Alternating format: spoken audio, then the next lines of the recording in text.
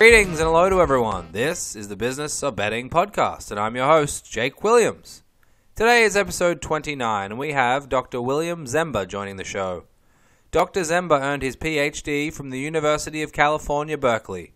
He also taught financial modeling and stochastic optimization at the University of British Columbia from 1968 until 2006.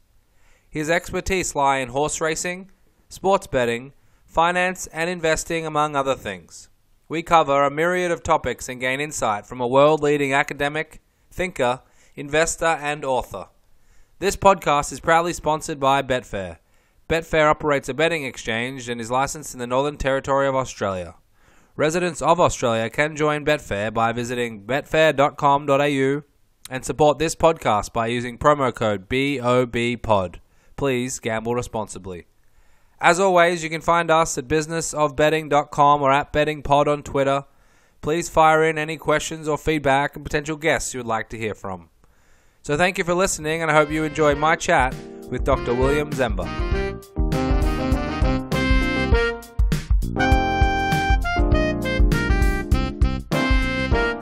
Today I'm joined by Dr. William Ziemba. Dr. Ziemba, thank you very much for coming on. Thank you. Dr. Ziemba, you grew up near Saratoga, is that right?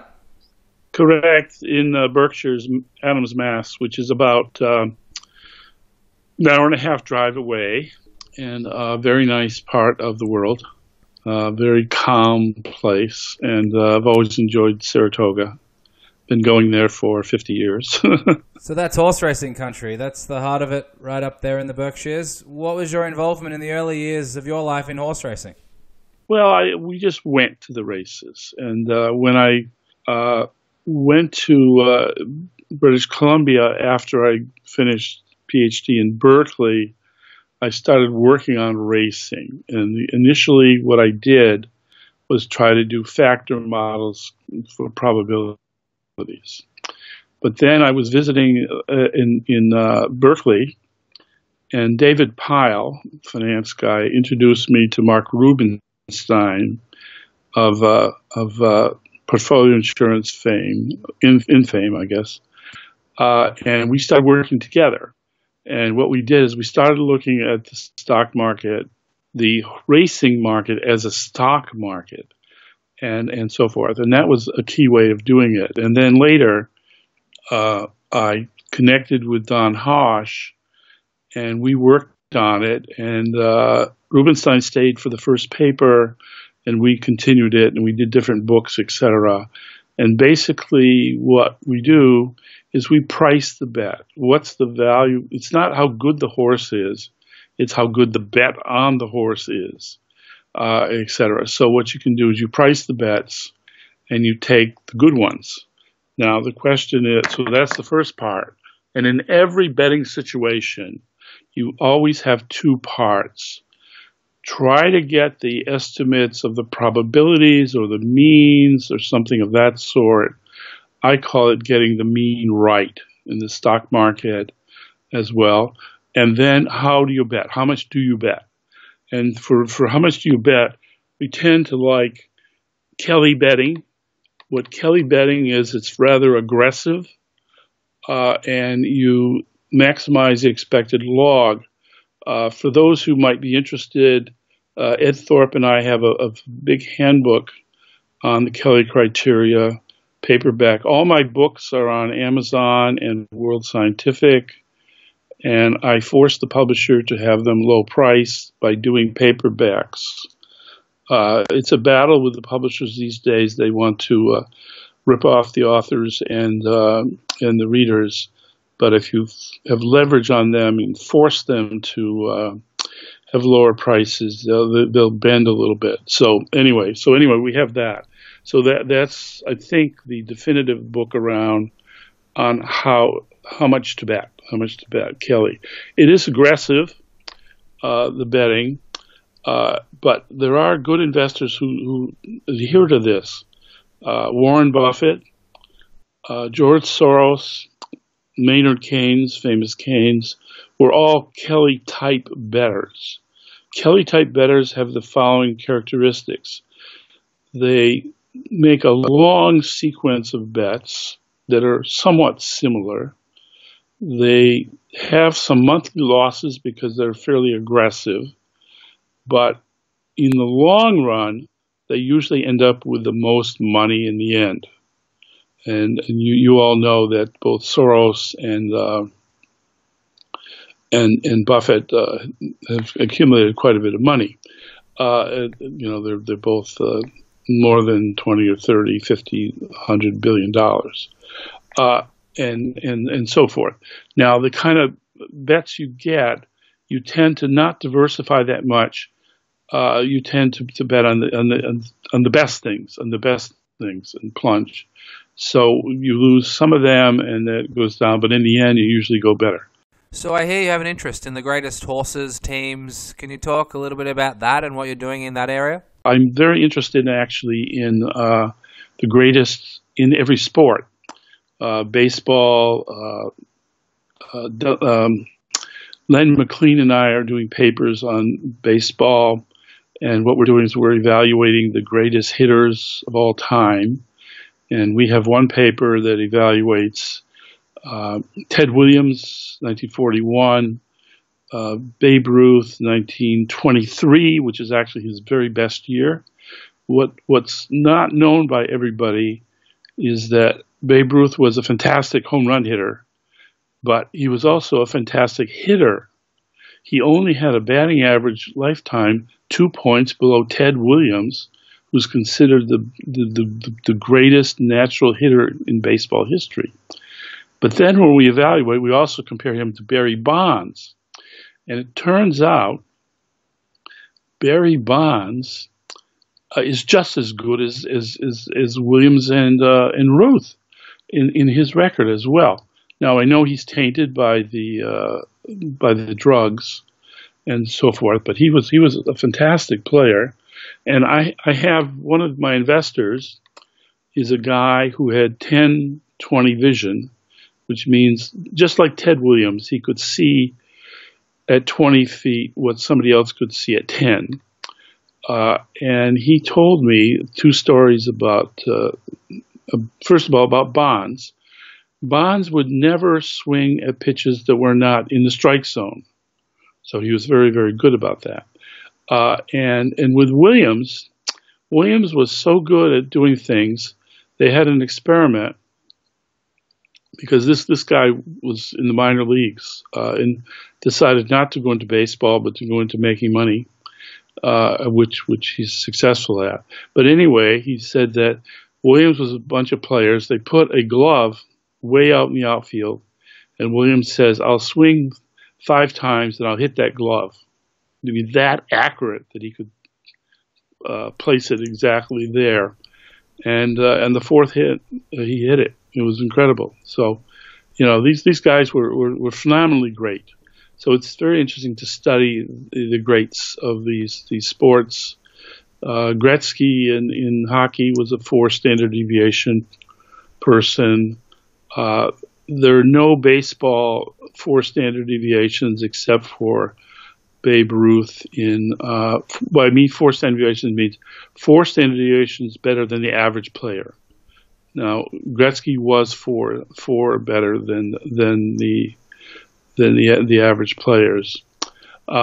Williams and Ty Cobb and all these other great hitters are 3, but Ruth is a 4 when it comes to hitting home runs. I mean, he would hit 55 home runs, and the next person would hit 18. So it was an incredible difference. How much better? So was that peak of his powers, or throughout his whole career? No, throughout. And in fact, he was a good pitcher as well before he switched with the Red Sox. I grew up in Massachusetts. I was a Red Sox fan. At the moment, I'm kind of a joint Yankees-Red Sox fan. I mean, the games I like to watch the most are Yankees against Red Sox. And they seem to alternate being good. Once in a while, the Red Sox are good, and then they're no good anymore. And then 2 years later, they're good again, etc. And the Yankees have been good. Lately, they're not so good. But, they had a big run this year. They had, their power hitter, their right fielder, who hit a lot of home runs, and so he created a lot of interest as well. So it's quite interesting there. So in any event, we have the greats in everything, in tennis and in the stock market and so forth. And I try myself in my own trading to try to be a great. I worked a lot with Thorpe, and I understand how he did it. He was very, very good in his era, and he was quite a while ago, though.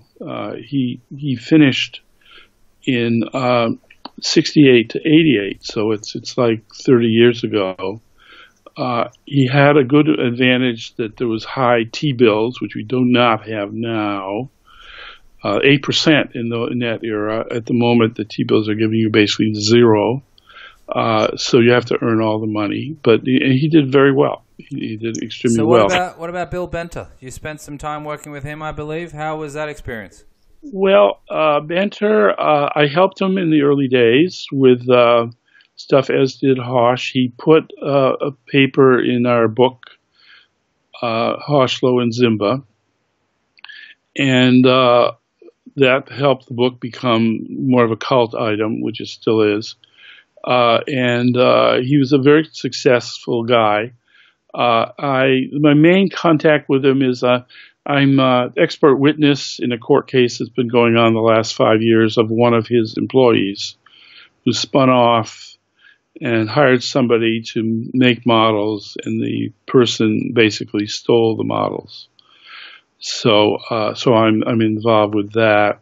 Benter was very successful. He had good ideas. It took him a couple of years to get it together, though.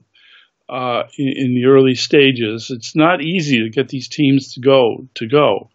There's quite a bit of issues there, and he discovered a few things in the theory. I like to think that if somebody wants to learn the theory of horse racing for betting, I have the Hosh, Low, and Ziemba book, which was 94's revision 2008. Don't buy the 94 book because it's very expensive, but the 2008 book from World Scientific is cheap. I wanted to ask about... Yes, sir. You wrote in the efficiencies of racetrack betting markets about exploiting the parimutuel and the tote inefficiencies. Do you think as long as there are totes and parimutuel pools that there will be inefficiencies? I think so, because it's the behavior of the people. People have certain ways that they bet on things, and that's sort of the key. And that's what I use in the stock market, and we still have it in racing as well.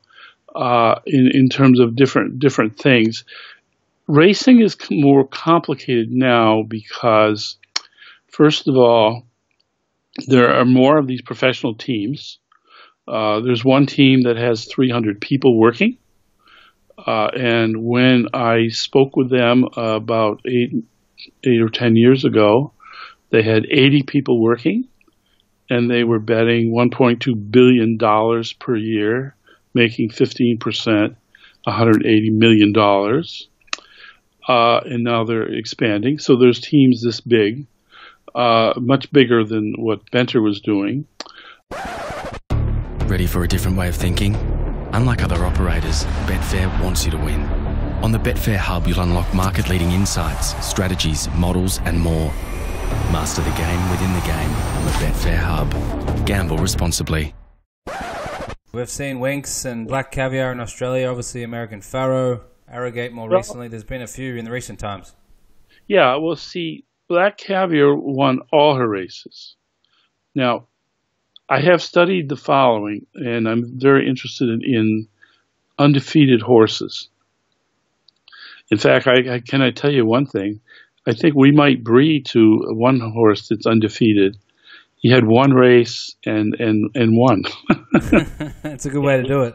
With a 114 buyer. But seriously, what I try to do in my calculation is the horse has to have 10 races at the top competition and then be undefeated since 1900.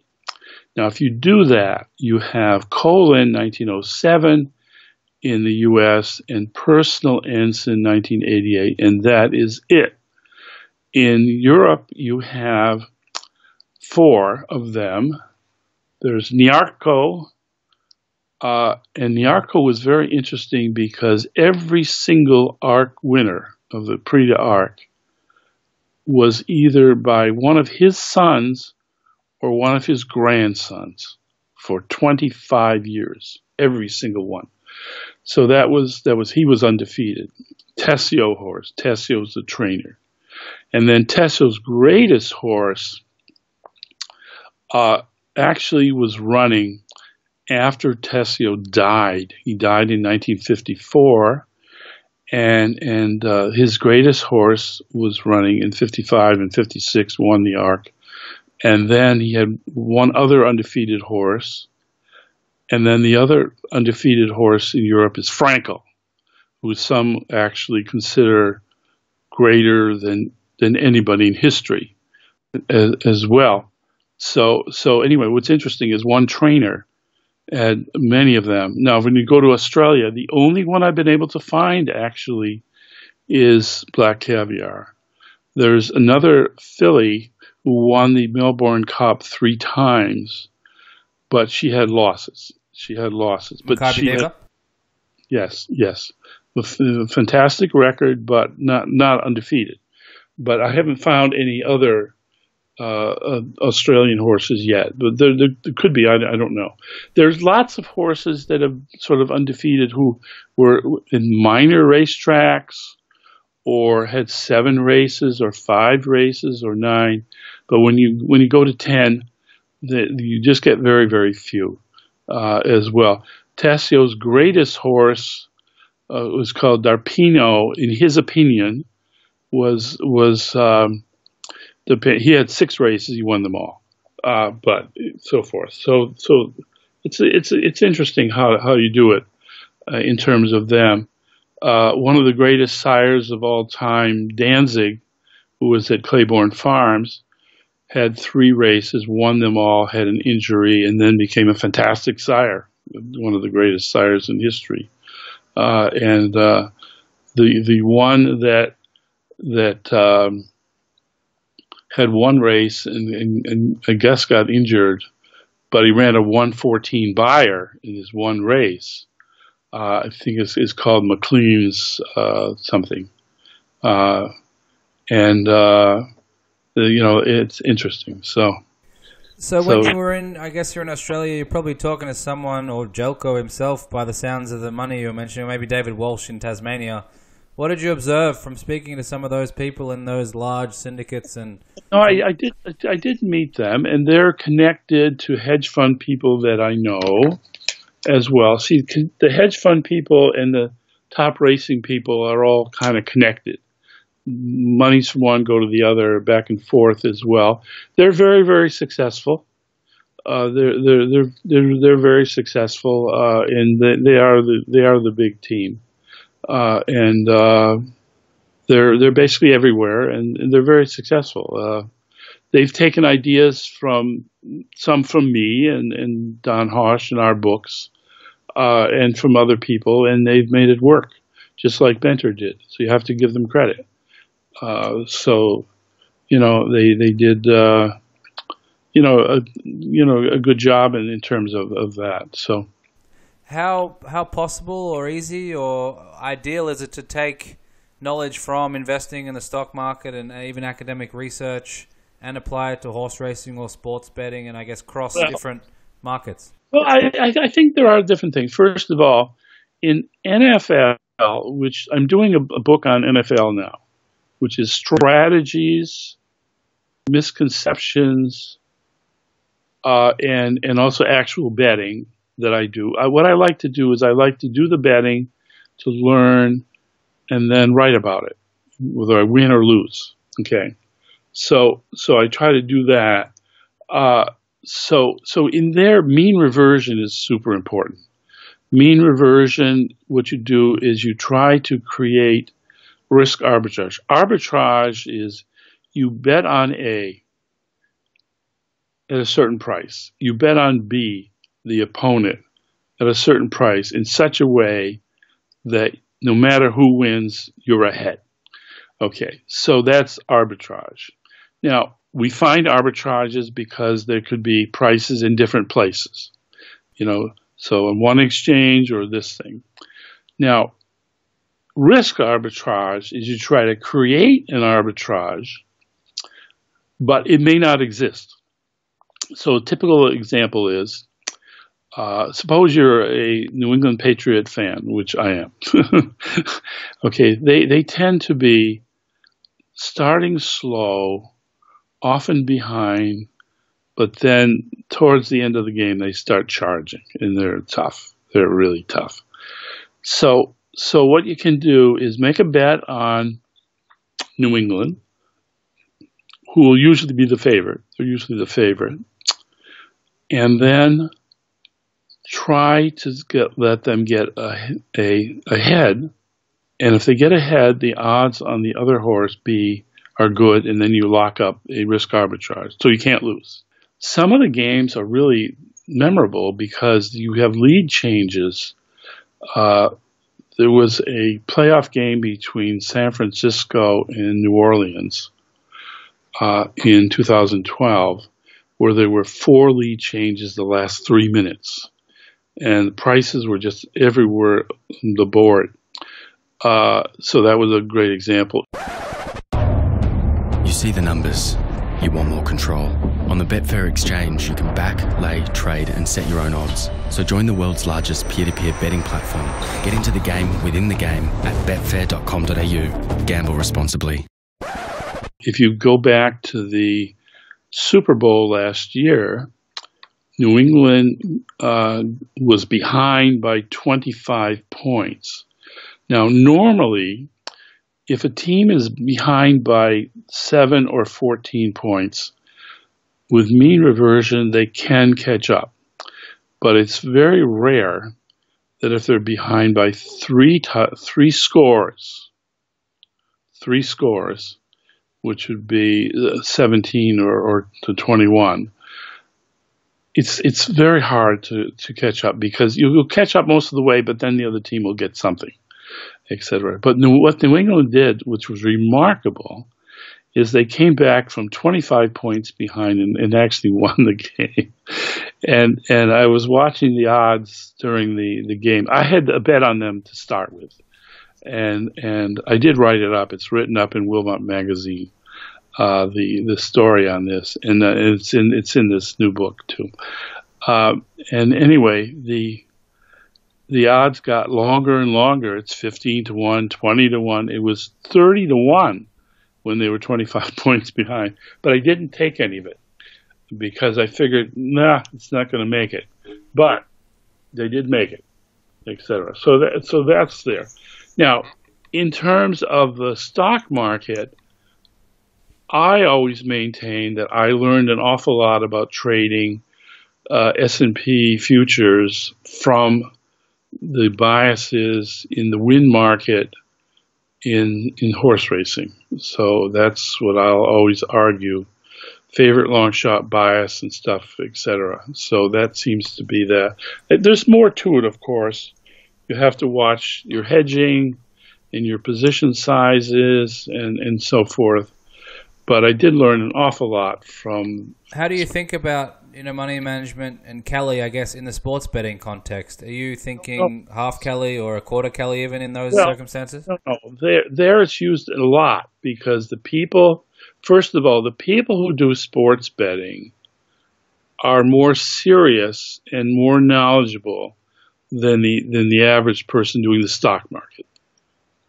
There's no question about that because they're average fans, etc. So they would know more technical things and more advanced things and more risk control. And many of the greatest hedge fund traders in the stock market came from backgrounds of gambling. Thorpe came from blackjack. Benter came from blackjack. Bill Gross came from blackjack. Many people like that. I guess I'm one of the ones who came from horse racing. but many have come from blackjack. It teaches people how to think about risk and stuff like that as well. And sports betting is important. And in terms of fractional Kelly, it depends. In the book, Great Investment Ideas, we have simulations of 1/4 Kelly, half Kelly, etc., in terms of different situations. So you have to sort of balance your risk profile and your situation to decide what's actually the best. Very often, teams are doing some kind of fractional Kelly, but it's going to vary a lot depending on the actual situation and your risk tolerance and how much money you have and so forth. A lot of people ask about overbetting, and they know it's a bad thing, and they'll say that I'll calculate my edge and I'll go through my Kelly betting system, whatever that might be, fractional or otherwise. Yeah. How do you sort of advise people or speak to people about overbetting and some of the things you can be doing to prevent it? Overbetting.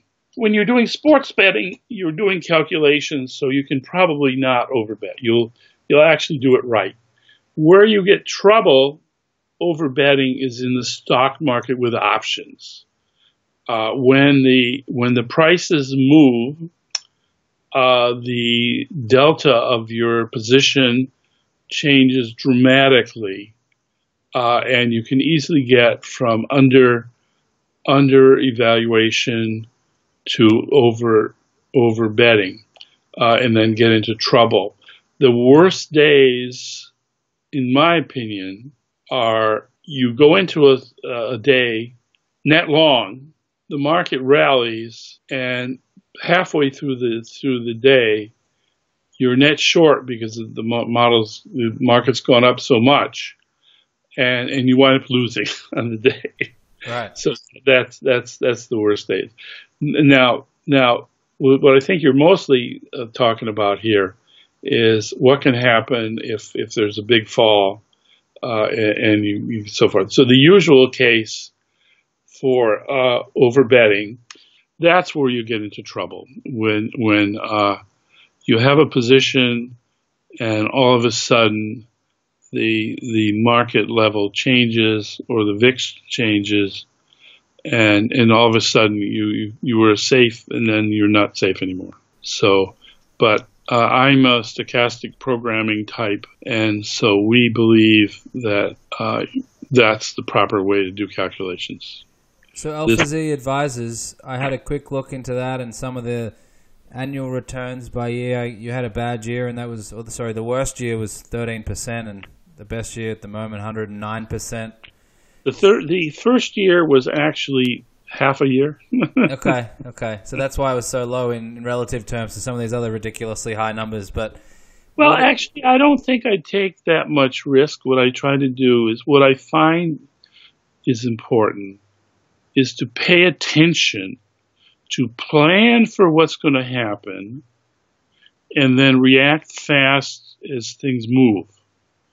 You got to really be able to make split decisions in 5 seconds of what to do. You got to watch the thing, and when it moves a certain way, you have to say, I'm going to do it. And you have to be able to have the guts not to sell at the bottom. Most people the market falls 10 points. Oh, no, you got to go out, get out. You're going to be over margin. And then so forth. This year is especially good at it bounces down and then it comes back and comes back, etc. And it's a bit different during the night than in the day, so forth. So you got to have patience. You got to be willing to be behind for a few days, and then assume that you'll figure it out and gain in the end as well. But most people, I think, don't quite have the guts to try to do it. And the other thing is, it's really good to study the books and understand, how things work. So you learn a lot on this. Okay. So I think I read in Ed Thorpe's book, The Man for All Markets, that he suggests, everyone asks him all the time, what should an everyday investor do? And he says that, factoring all the information, you may be better off just putting your money in an index with low fees, hopefully, and leaving it there. What is your thoughts on that type of approach? Yeah, no, there's nothing wrong with that, and that's perfectly good. It does quite well. Index funds will beat 3/4 of all investors with less cost. However, there's one particular index fund that's easy to do. That's Warren Buffett. Now, Warren Buffett is essentially an index fund, and he has returns at about double the S&P. So I would say, well, fine, have a whole bunch of Warren Buffett too, because he seems to be doing okay, and Warren Buffett is very good in a downturn, and he's always making deals that are very advantageous. He's very, very smart. He's got all sorts of super good things going, and he's got a lot of different things. He's kind of diversified, so forth. But no, certainly that makes a lot of sense. And the other thing is, it's very important to have your monies in lots of places, not just one place, because it could you could have people pinching the money or trouble in one place. So it's very good to diversify. But no, it's perfectly good sense. But I would add Buffett to that, as well. So I want to ask one more question, and I guess you probably get asked all the time, but for people or recreational or professionals looking to get into horse racing, looking to get into sports betting, what are some of the most important sort of pillars that they need to be thinking about if they want to survive long term and be as successful as someone like you over decades, rather than just a small sample size of 1 or 2 seasons? Start doing it with small amounts of money. Get your feet wet. Do actual betting with small amounts where you don't lose much, and learn the things that work for you and the things that don't work for you. And read the literature. I mean, what I tell people if they want to follow a little bit what I do, I've got about eight of these books. For example, Turn of the Year Effect. I played 20 years in a row, writing papers about it, giving talks about it, and I won every single year, except this past 2016 failed. And it failed because there was a rate increase by Yellen, which did not matter. But what mattered was the fear of many more rate increases, and it scared the hell out of people, so that the effect did not work. But basically, I was able to write 4 times papers telling them exactly the formulas I do, put it exactly in my books, like I have the book called Calendar Anomalies. It tells, exactly edges for different things, etc. Most people are just not going to do this stuff or take the time to do it. But it's there if you want to do it. So and so forth. So I have a bunch of books. They're all on World Scientific mostly, you read the books, get some ideas, bet small amounts of money, small amounts, lose a lit. That's your tuition. Instead of paying to go to Harvard, you pay a little tuition by betting, and try to stay even, and you'll probably do fine. Then you learn, etc. The only way you learn is by doing it with real money. You cannot just sit in the university and pontificate like 90% of the professors who don't trade money. So this says, I could have done this. I could have done this. Bullshit. If you do it, you have to do it with real money, so forth. Perfect. I just wanted to mention the website. There's a lot of good information. It's williamtziemba.com. That's correct? Yes. Perfect. No, that's great. I really, really appreciate your time, and I look forward to meeting one day. Jake, this has been great. It's been fun. Residents of Australia can join Betfair by visiting betfair.com.au, and please support this podcast by using promo code BOBPOD. Gamble responsibly.